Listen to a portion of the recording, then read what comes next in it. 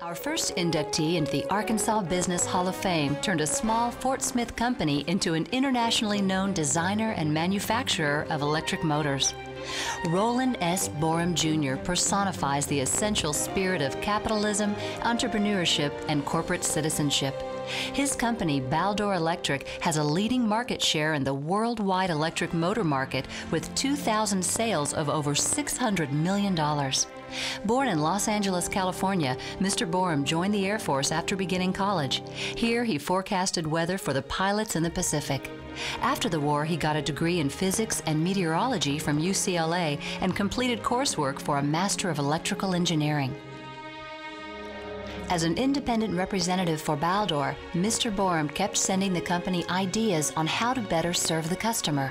One of the owners offered him a job for less money than he was making then, giving him an opportunity to put his ideas into action.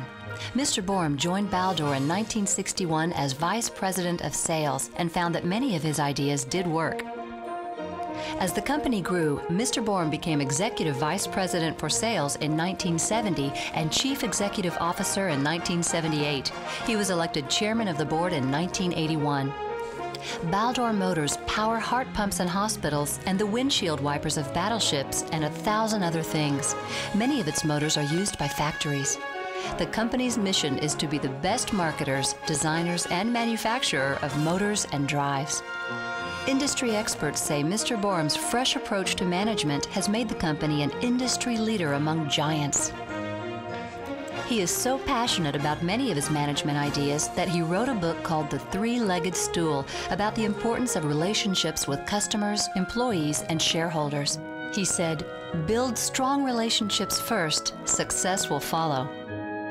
Baldor has invested heavily in the education and training of its employees. It has been a pioneer in the workforce literacy programs. It even holds classes for customers and salesmen on motor fundamentals.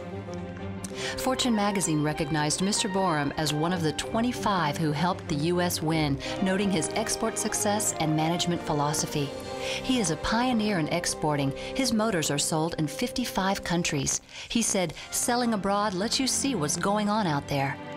The magazine also put Baldor on its 100 Best Companies to Work For list.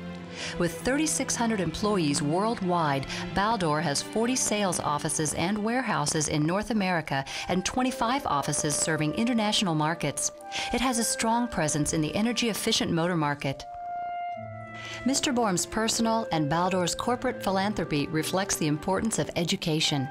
Boreham, other senior executives, and the company donated $2 million to the University of Arkansas at Fort Smith for the Baldor Technology Center. Gifts to the University of the Ozarks resulted in the Boreham Business Building. Mr. Boreham has served on the Walton College's Dean Executive Advisory Committee and supported the Robert E. Kennedy Chair in Finance in honor of his friend Robert Kennedy. He is a board member and charter member of the American Business Conference. He served as commissioner of the Governor's Commission on Adult Literacy and for several years was chairman of the Workplace Literacy Team. Roland S. Boreham Jr.'s ideas about customer care, employee education, and shareholder focus have made Baldor Electric Company a powerhouse among giants. For his leadership in the workplace and his partnership in the community, he is deserving of the Arkansas Business Hall of Fame.